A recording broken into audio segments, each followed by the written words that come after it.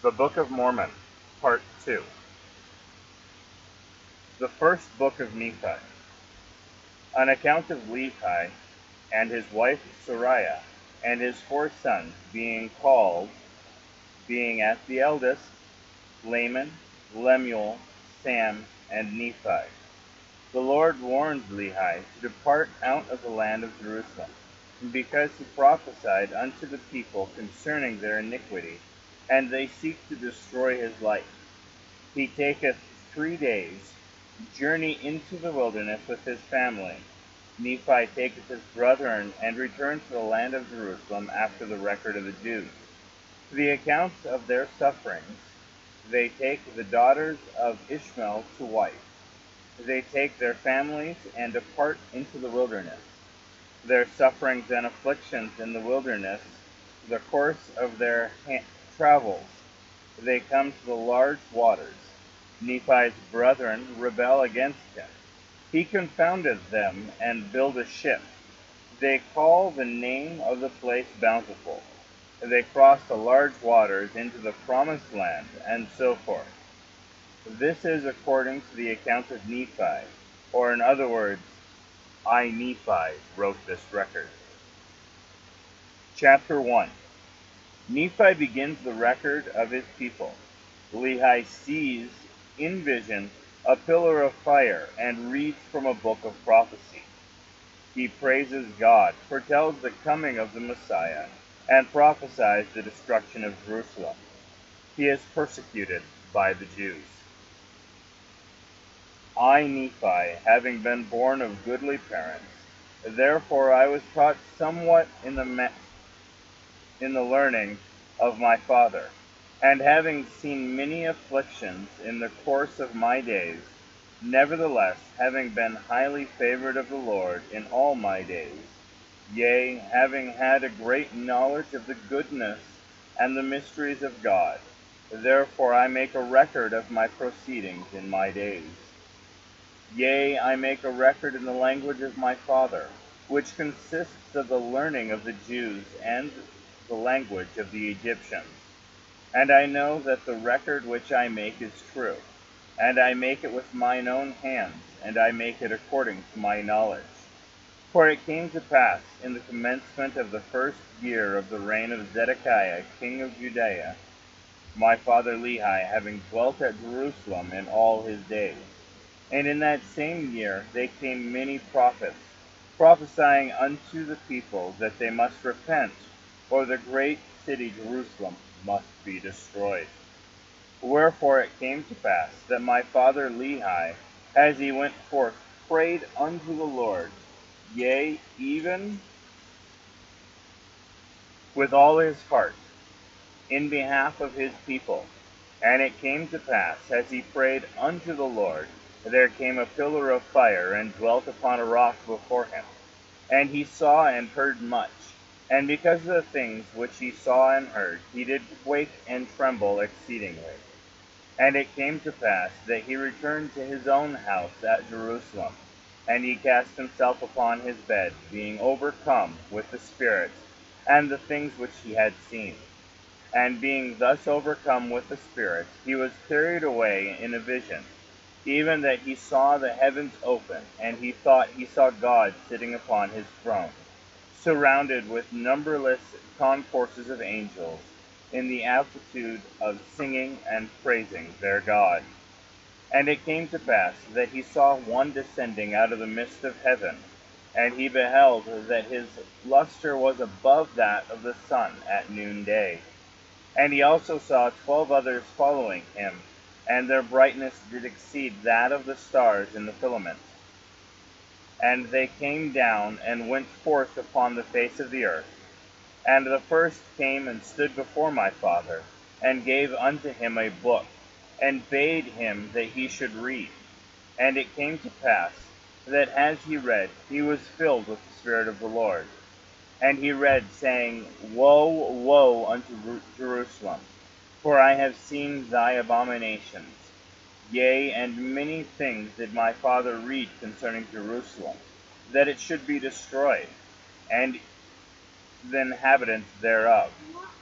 many should perish by the sword, and many should be carried away captive into Babylon. And it came to pass that when my father had read and seen many great and marvelous things, he did examine many things unto the Lord, such as, Great and marvelous are thy works, O Lord God Almighty. Thy throne is high in the heavens, and thy power and goodness and mercy are over all the inhabitants of the earth. And because thou art merciful, thou wilt not suffer those who come unto thee, that they shall perish. And after this manner was the language of my father in the praising of his God. For his soul did rejoice, and his whole heart was filled because of those things which he had seen, yea, which the Lord had shown unto him. And now I, Nephi, did not make a full account of the things which my father hath written, for he hath written many things which he saw in visions and in dreams. And he hath written many things which he prophesied and spake unto his children, of which I shall not make a full account, but I shall make account of my proceedings in my days. Behold, I make an abridgment of the record of my father, upon plates which I have made with mine own hands. Wherefore, after I have abridged the record of my father, then will I make an account of mine own life. Therefore, I would let ye should know, that after the Lord had shown so many marvelous things unto my father, Lehi, yea, concerning the destruction of Jerusalem, behold, he went forth among the people, and began to prophesy, and declare unto them concerning the things which he had both seen and heard. And it came to pass that the Jews did mock him, because of the things which he testified to them. For he truly testified of their wickedness and their abominations. And he testified that the things which he saw and heard, and also the things which he read in the book, manifested plainly of the coming of a Messiah, and also the redemption of the world. And when the Jews heard these things, they were angry with him, yea, even as the prophets of old, whom they had cast out, and stoned, and slain.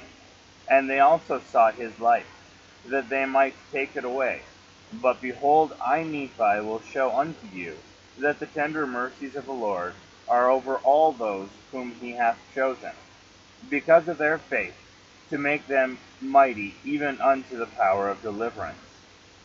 Chapter 2. Lehi takes his family into the wilderness by the Red Sea.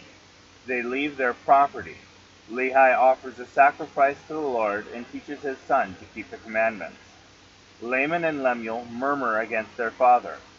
Nephi is obedient and prays in faith. The Lord speaks to him, and he is chosen to rule over his brother. For behold, it came to pass that the Lord spoke unto my father, yea, even in a dream, and said unto him, Blessed art thou, Lehi, because of the things which thou hast done, and because thou hast been faithful, and declared unto this people the things which I commanded thee. Behold, they seek to take away thy life.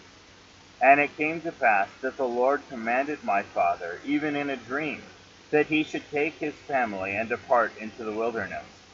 And it came to pass that he was obedient unto the word of the Lord, wherefore he did as the Lord commanded him. And it came to pass that he departed into the wilderness, and he left his house and the land of his inheritance, and his gold, and his silver, and his precious things, and took nothing with him, save it were his family, and provisions, and tents, and departed into the wilderness. And it came to pass, and he came down by the borders near the shore of the Red Sea, and he traveled in the wilderness in the borders which are nearest the Red Sea. And he did travel in the wilderness with his family, which consisted of my mother Sariah, and my elder brothers, who were Laman, Lemuel, and Sam. And it came to pass that when he had traveled 3 days in the wilderness, he pitched his tent in the valley by the side of the river of water. And it came to pass that he built an altar of stones, and made an offering unto the Lord, and gave thanks unto the Lord our God. And it came to pass that he called the name of the river Laman, and it emptied into the Red Sea, and the valley was in the borders near the mouth thereof. And when my father saw that the waters of the river emptied into the fountain of the Red Sea, he spake unto Laman, saying, O that thou mightest be like unto this river, continually running into the fountain of righteousness. And he also spake unto Laman, O that thou might be unto this valley firm and steadfast, and immovable, and keeping the commandments of the Lord. Now this he spake because of the stiffneckedness of Laman and Lemuel. For behold, they did murmur in many things against our father, because he was a visionary man. And he led them out of the land of Jerusalem, to leave the land of their inheritance, and their gold, and their silver, and their precious things, to perish in the wilderness. And this they said he had done because of the foolish imaginations of his heart. And thus Laman and Lemuel, being the eldest, did murmur against their father, and they did murmur because they knew not the dealings of that God who had created them. Neither did they believe that Jerusalem, that great city, could be destroyed according to the words of the prophets. And they were like unto the Jews who were at Jerusalem, who sought to take away the life of my father. And it came to pass that my father did speak unto them in the valley of Lemuel, with power, being filled with the Spirit, until their frames did shake before him. And he did confound them, that they durst not utter against them. Wherefore they did as he commanded them. And my father dwelt in a tent. And it came to pass that I, Nephi, being exceedingly young, nevertheless being large in stature, and also having great desires to know of the mysteries of God. Wherefore I did cry unto the Lord, and behold, he did visit me, and did soften my heart, that I did believe all the words which had spoken by my father. Wherefore I did not rebel excuse me. Wherefore I did not rebel against him like unto my brothers. And I spake unto Sam, making known unto him the things which the Lord manifested unto me by his Holy Spirit. And it came to pass that he believed in my words. But behold, Laman and Lemuel would not hearken unto my words.